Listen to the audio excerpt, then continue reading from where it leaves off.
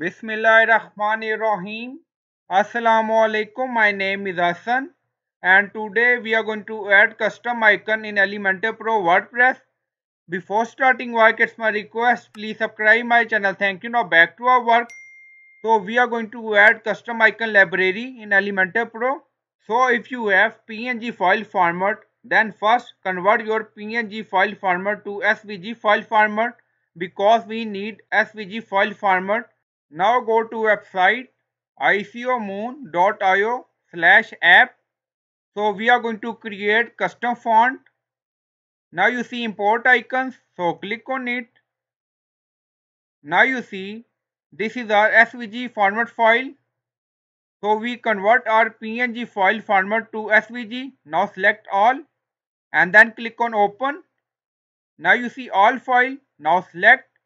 Now you see select and then select all icon. And then you see generate font. So click on it. And then you see preference settings. So click on it. So you can add font name like custom font. And then you see class prefix. So this is unique. So you can add according to requirement. And then you see multiple setting. Now close. Now you see download. So click on it. So this is our file name in zip format. Now click on save. Now zip file save done. Back to folder. So this is our zip file. Now back to Elementor.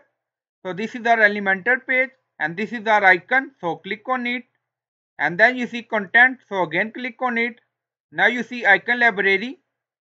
So again click on it. Now you see my libraries, upload. So again click on it. So we are in Elementor custom icon and then you see add new. So click on it.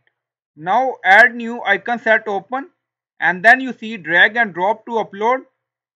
So you can create font set on multiple website. Now you see multiple website name. Now you see button. Click here to browse. So click on it. So you can select zip file.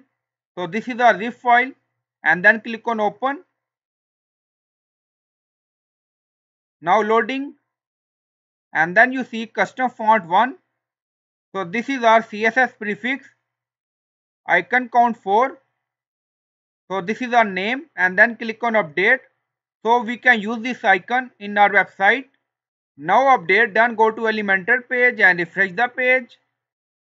Now you see icon, so click on it and then you see icon library. So again click on it. Now you see my libraries, custom font 1. Now select. You see we have 4 icon. Now select and then click on insert. If you want you can change color. Now go to style, icon, primary color.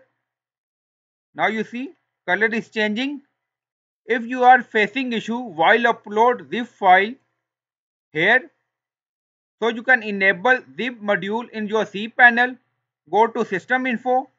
So we are in Elementor system info. Now you see zip install, yes. If your this option is no, then you can enable zip install in cpanel in PHP selector option. So I hope you like this video. Please like, comment, share, subscribe. Thank you for watching.